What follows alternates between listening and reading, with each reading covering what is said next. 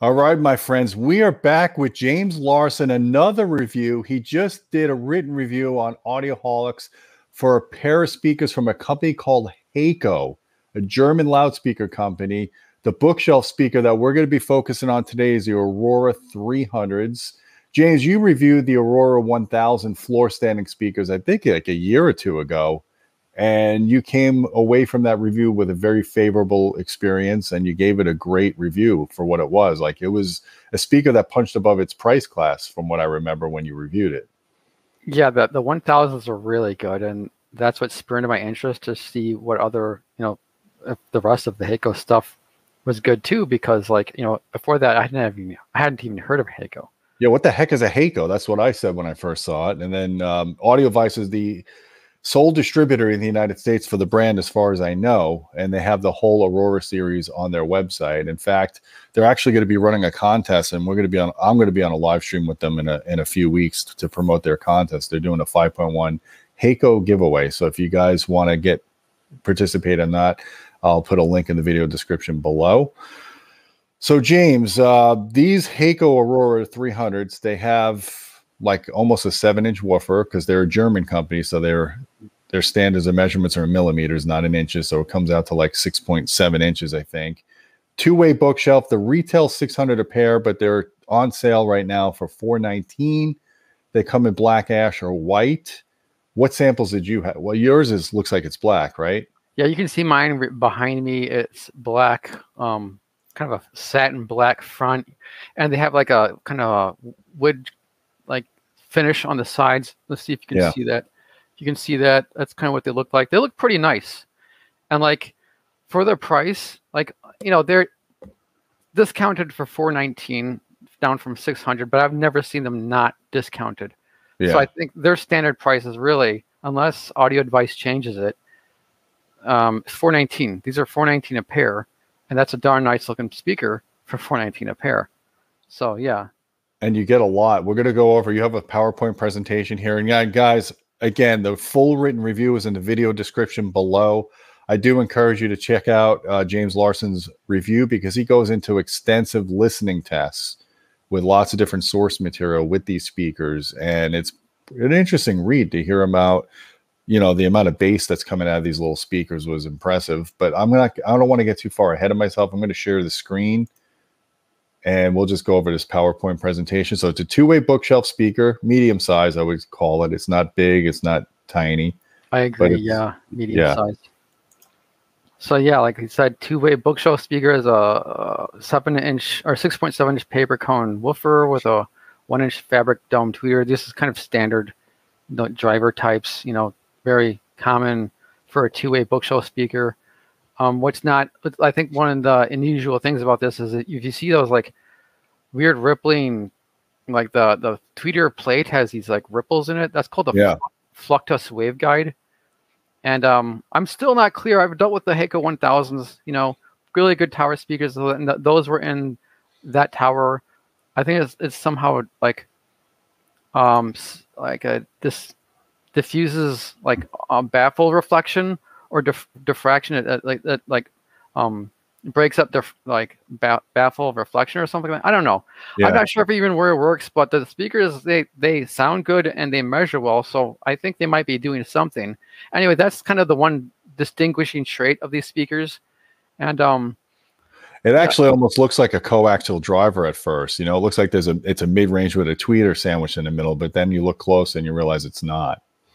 Yeah, it's just a weird tweeter plate. And aside from that, they're pretty normal bookshelf speakers, so 90 dB sensitivity. Another one. That's high sensitivity for a bookshelf. That's because it has a larger cone than most bookshelf speakers too. That helps, and it's paper, so it's very efficient. I think I measured it to be slightly lower than that, but it's close enough. Anyway, that's relatively high for a bookshelf speaker, especially one with as much extension as this has, and we'll see that when we get into the measurements. Another kind of odd thing about the specs is a 3,300 hertz crossover point. It's pretty high. Yeah, that's high for a 6.7. Yeah. And I would have thought that would have been a problem. The Heco 1000s also had that. I would have thought that would have been a problem, but not really. No, it works for these speakers. Yeah, you can go to the next slide. Sure. One of the minuses of the speaker was the packing. When I received them, it just uses styrofoam packing, and these are kind of like sort of medium heavy bookshelves, like 15 or 16 pounds each, right? And it's like the styrofoam is not sufficient. It's not sufficient for like speakers of this like kind of weight, right? And so when I received them, a lot of the styrofoam like blocks were kind of broken. I think one thing I hope that Heco does is like use polyethylene, like the thicker foam, right?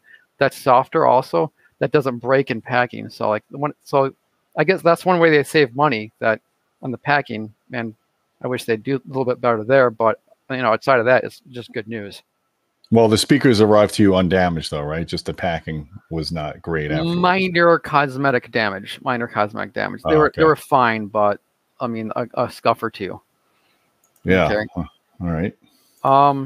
Here's the speakers with and without the grill, and I think they look fine with or without the grill. They look normal. And they look better than what they cost. I mean, I'll be honest with you, the speaker with the grill on reminds me of the Definitive Technology Dimension series. Yeah, they were kind of boxy, weren't they? Yeah, they were a little bit boxy like these, and they had I think these look fine. They look fine. For the cost, they're pretty well built too. The grills are magnetic? Yes, they're magnetic. There's no grill guides. Yeah, I don't see any little holes there. That's good. So here's the crossover circuit. It's just a few components. It doesn't need a lot. It works fine with this. That's probably a second or third order. Yeah. And like it has dual binding posts. I mean, I could go off on that rant again, where I say these home audio speakers shouldn't have dual binding. They shouldn't be biamped, right? It's too simple for us. Yeah, why are you gonna biamp a tweeter? Yeah, this doesn't have high power handling, but yeah, we don't need to say any more about that. Obviously, it has a rear mounted port. It's a nice port. It looks nice, but it's actually plastic. So is the binding post plate, right? It looks like brushed aluminum, but it's really just plastic. Oh, that fooled me. I thought it was brushed aluminum. I thought both were brushed aluminum. No way. Not at this price point. No way you'd see that. But I mean, it looks nice. It fooled you, right? So, yeah, you can go to the next slide. There's the tweeter and the woofer. The one odd thing they have is bucking magnets on the back of the permanent. Yeah, I know. You did that for the old days of CRTs, but actually, doesn't it make the regular magnet a little bit more? It gives it a little extra motor force too. Is it a cheaper way to? It raises sensitivity just a bit, and I have to think that's why they're doing this. Here's the way we measure it. I mean, the speakers. I put them way up in the air so that there's no reflections except for the ground reflection, which I can filter out very easily since it's a single reflection. Yeah. So like this is for practical purposes is anechoic measuring, so we don't have to deal with room interference, and that's how we gather our data. And the nice thing about when it's a small speaker like this is you can do full 360, right? Yes, I can't do full 360s on tower speakers, but on this I can. Yeah, the bookshelf speakers, and here's the data, and so the blue line, and this is kind of a complex graph for people who aren't intimately acquainted with loudspeaker measurements graphs. But if you want to know more about this, go to the review on our website. There's a link that explains what these curves mean. But you see the blue curve is the on-axis curve. It's not that terribly important, the on-axis curve, but a lot of reviews just publish that and nothing else. The problem is it's not that meaningful in itself. Yeah. What is meaningful though is the red curve, and that's, I would say, the most important curve of any. It's very linear, the red curve. The listening. Yes, it's very flat, and that's kind of what how the speaker behaves on average from over a reasonable listening area, like plus or minus 30 degrees on a horizontal axis and plus and minus 10 degrees on the vertical axis. Those was more most people would be listening. You're not listening at an angle outside of that, right? And so that's how the speaker kind of sums up, and it's very flat, and that's the important measurement here, and that count, it does it very well. I mean, especially for the prices. The mid-range is very flat, very nice. There's this little bump at 15 kilohertz, which nobody's going to be able to hear, right? Mm-hmm. There's a little bump at, say, I guess 700 hertz, which is probably too minor. I don't know the audible consequences of that, but it wouldn't be very major. It's like a 2 dB bump at 7 hertz, and not a very I almost wonder if that bump at 15K is done to just add a little extra presence to the sound. It's possible. Yeah, it might be. I mean, a lot of people, their hearing sensitivity isn't very good at that frequency, so it's fine. Where it counts, the speaker is extremely flat and very neutral. And so I guess we can go to the next slide. Here is kind of here's the horizontal, all the angles on the horizontal axis out to 90 degrees. So this is what the speaker is doing in the front half of its horizontal axis.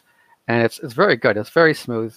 There's not any serious like dips or like peaks, or it's great for the price, honestly. Very good. And you can go to the next slide. This is kind of a profile view of that same measurement. And you can see, yeah, the on axis has a little bit of bump. There's like a little bump at, say, 5 kilohertz. So if you were listening on axis, that might be slightly audible. It's like a little bit. I wonder if that's caused by that funky waveguide on the tweeter too.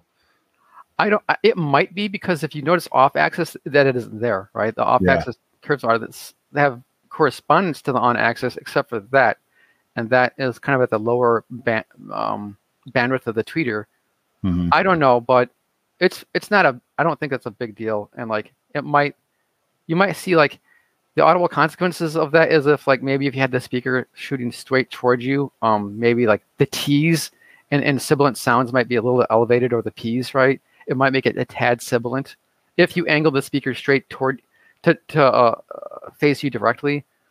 But we'll talk about proper angling, how in a further slide. Here's this shows the same thing as what we just saw, but like a top-down view and using colors to indicate amplitude, with hotter colors obviously meaning greater amplitude.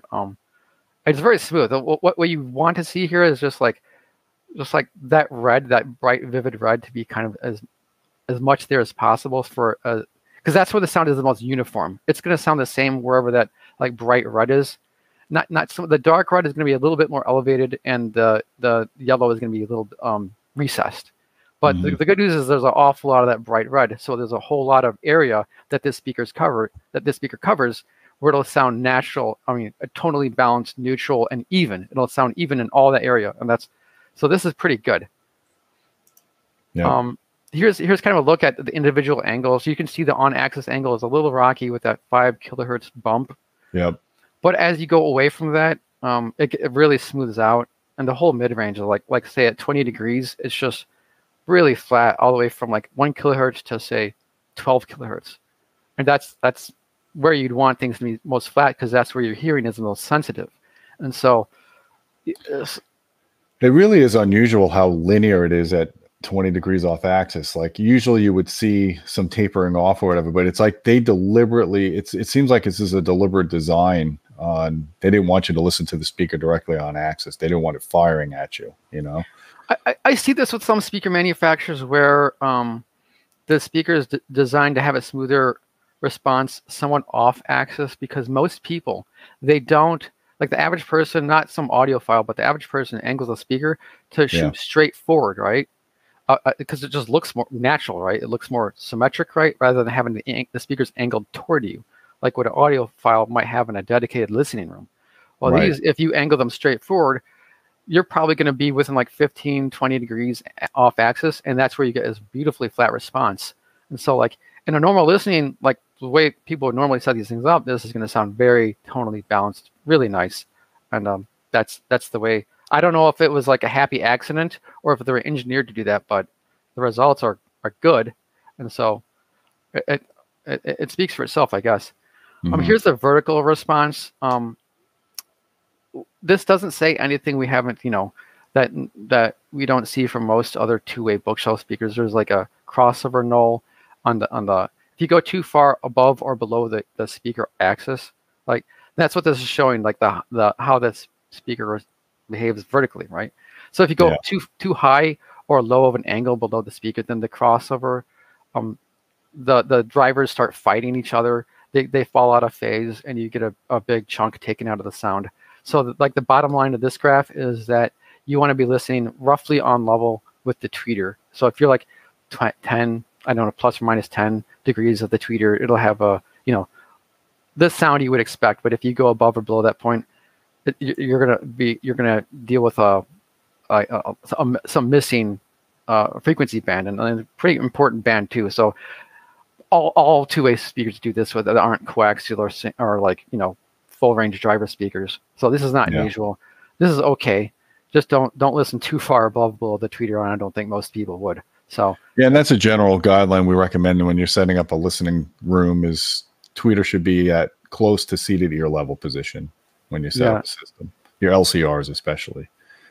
Yeah, that's all that. And this is kind of a top-down view of that effect. And you get actually a pretty good breadth of vertical dispersion. Some speakers, you have to listen on tweeter axis, or else you get hit with those nulls. See those green chunks taken out of the mid-range at around 2,500 hertz. Some speakers are very constricting and demanding that those nodes are even bigger, and they don't permit as much vertical range as this does. So this is actually pretty good. But you don't want to be too, obviously, like I said, don't be listening way above or below the tweeter. Yeah, so you can go to the next slide. Yeah, here's the low frequency response. I have to actually measure this differently than the free air. That picture you saw earlier of the speaker mounted on top of that weird contraption. Yep. This is a ground plane measurement, basically. Yeah, this is a ground plane measurement. This is, you know, the way to do it anechoically, basically. And this is a really good response. Really nice flat response from like 500 hertz all the way down to like 90 hertz before it starts to take a very gradual dive down to like 50 hertz, where the port, you know, where it starts to like lose more output because below the port tuning frequency, you get like a fourth order roll off. I don't even think this is quite that severe, but it's really good moves all around. You got real bass extension for a small bookshelf like this. You're getting usable bass in a room and down to 50 hertz or so, right? Yeah, in my room, I got pretty good bass down to 50 hertz. And I don't have much in my room. I don't get much gain at all. So like that's like one of the advantages of this speaker is that the extension, 50 hertz, true 50 hertz extension from a medium-sized bookshelf speaker with good sensitivity, it's a lot of good news, especially for the price point. So like, yeah, that's really good. Here's the impedance and phase, and like, there's nothing where it's a 4 ohm speaker basically, but this is a very benign load for 4 ohms. Like the minimum is 4.1. So like, any AVR should be able to run this. It's not an unopposing load at all. So I guess like I've said before, the no news is good news here. There's nothing really noteworthy. Yeah, I mean, it's doesn't dip below 4.1 ohms. It's got high sensitivity, you know, so any good mid-price AVR should be fine with this, no problem. You can see at the dip in the saddle there, and between in the bass region, it's like 200, just under 50 hertz, I would say, just under 50 hertz. Yep. So yeah, it's a good impedance. It just means you can run it on any AVR and not have to worry. That's all this graph really means. So like we said, this slide describes optimal setup. You want to, I guess, for the most neutral sound at the listening position, presuming you're, you know, and in the sweet spot between the speakers, you want to position the speakers to go stare straight ahead in parallel lines, right? You don't want to angle them to face toward you. I mean, I guess you could, and you might prefer that sound, right? Depending on the room acoustics. But I think if you want to be met with the most neutral sound, have them pointing straight ahead. That's kind of the way they are most. And obviously, like we said, stay roughly on axis with the tweeter height when you're listening to them. So, you know, try to get your whatever mount or bookshelf speaker mount or shelf you're using, try to make that happen. And that's why it's important that we do the measurements on the speakers. It's not to declare absolutely whether a speaker is great or good, you know, sounding, but it gives you correlation into positioning the speaker in a room for best sound, right? So James found through the measurements that towing these speakers in is not for optimal sound for neutrality. Just firing them straight ahead into the listening area, it gives you a more neutral sound if that's what you're after. The measurements show that most of your listening tests were done with them not towed in, right? They were just straight out into the room. I think I had a mild toe in. I didn't really like pay too much attention to, I mean, I think I'd already measured them by the time I was actually listening to them, but I didn't pay too much attention to those measurements. So I had a very mild toe in, and they sounded fine to me. It's like, You know, I would say if you're buying them, experiment with toe-in. You know, Yeah, just don't be aggressive with the toe-in on these, basically. Yeah, whatever works for you. Some people might prefer a little bit more sibilant sound, and if that's the case, in that case, yes, have them aim directly at you. But I would suggest have them face straight out in parallel lines. So the bottom line, we got pros and cons here. Terrific off-axis response. Yes, we saw that in the measurements. Great bass extension down, usable bass in your room to 50 hertz. Below good 50. Dynamic range, because the high sensitivity also helps with the dynamic range. The fact that it's almost 90 dB sensitive at 2.83 volts. Yeah, and wide enveloping sounds. So these are relatively wide dispersion speakers. So like they're not very narrow. So they have a good coverage over a wide listening area, and like it can make for a nice enveloping sound depending on the room acoustic. In a normal room, these will sound pretty darn good. And of course, like we said before, for the price, these look pretty nice, I think. They're not really cheap. They don't have that cheap vinyl, the textured vinyl that a lot of budget speakers use. Yeah. They have, I mean, that's a vinyl. Obviously, that's not a real wood finish. It's a vinyl, but it doesn't look But it looks good, yeah. Yeah. Cons are, it could use a little, there's no real bracing inside the cabinet. The sidewalls are fine. The top and bottom, actually, I think are like almost a thick inch of MDF, right? But the sidewalls are like 5/8 of a thick. I wish there was like I mean, that's a lot to ask for a speaker at this price point, but maybe like some kind of like window pane brace in the middle. This doesn't have that, but it does have stuffing. That's a significant amount of stuffing inside. And like the bottom line proves that truly good sound doesn't have to cost a fortune or look hideous when it is affordable. A very well-rounded bookshelf speaker that sounds good, it looks nice, and doesn't have any major shortcomings. And they don't. So you didn't hear any cabinet resonances that you thought colored the sound, did you? I didn't hear any, but like cabinet resonances are one of those things that I think, nobody can really pin down. There's not been a lot of research on how. Well, I mean, look at the impedance sweep. It's clean. I don't see any like blurps or any weird. Well, there is one. If you look at, I would say 280 or 280 hertz. There is. Yeah, it's really small. And that's probably a cabinet resonance, a side panel resonance. It might have something to do with the port, but I don't know for sure. So I don't want to attribute too much to that. Yeah. It sounded fine though. I didn't hear anything that colored the sound as far as cabinet resonances go. So yeah, competing loudspeakers. There's actually clips. I listed the clips here, but the reality is they have a lot of bookshelf speakers that fluctuate in price a lot because they have so many discounts so frequently, right? Yeah, true. That you could find a competing clip speaker from like among a lot of clip speakers. I don't know how they really compare because I haven't really tried their bookshelf speakers too much. But their towers, I mean, I've had the reference Premier towers, and there was pretty good speakers. There's the KEF Q150s. That's 600 pair MSRP, but like they go on sale pretty frequently to like on 400 a pair. So I consider those direct competitors to these. There's the Polk Signature Elite ES20s. I think those will probably be pretty good speakers. Wharfdale Diamonds. I haven't heard the Wharfdale Diamonds, but Wharfdale's been making some good speakers. We should get some in for a review. Yeah, I remember liking the Jades a long time ago. Those are darn good speakers. The Shoe Research HB-1. That's an old speaker. I guess it's a Mark II now. We reviewed the HSU HB1 back in like 2007. Yeah, it's a good speaker. I mean, I've had a pair of HB1 Mark IIs for a long time. They're darn good speakers. They're a little bit more fussy in how they get a good sound with positioning, but if you can, they're really good speakers. Versus these, the Hecos would probably be a little bit smoother and not as fussy as far as positioning going. But the HB1 Mark IIs would be they have a little bit more punch for home theater. You might want them if like you had a dedicated home theater room, or if you want something that can get a little louder than the Hecos can. Also, there's the JBL Studio 620s. They would probably be like the shoes in that they would have high power handling, higher sensitivity, just a more dynamic range than the Hecos. And of those, the only ones I don't think I've heard is the Wharfdales. Yeah, I think they probably all have their strengths and weaknesses. So like situation dependent, which is better. I think probably the Hecos are the most well-rounded of any of them. So if you wanted a speaker that doesn't do anything, like I said before, it doesn't have any shortcomings. These Heco speakers, they don't do anything wrong. It's like all those other speakers.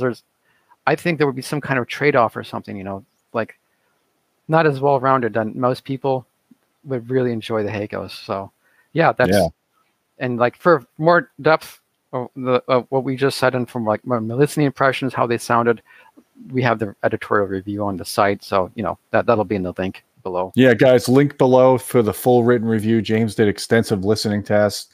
You can hear you can listen to or read his subjective listen impressions on that. It looks like a really well-rounded speaker, really good value. Again, we do have links down below through Audio Advice if you guys want to pick these up.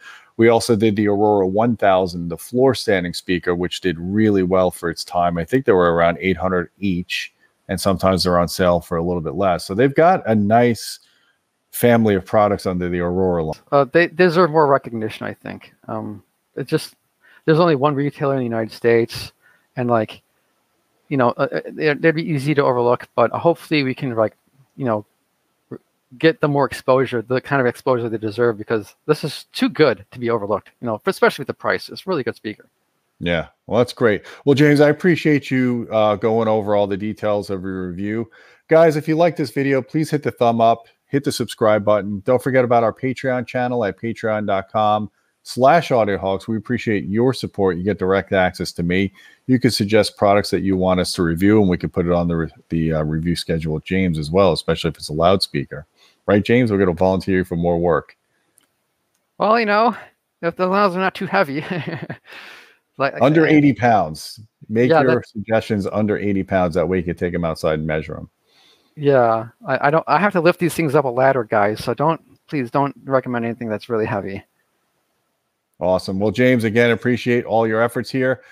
And that's a wrap. And until next time, my friends, keep listening.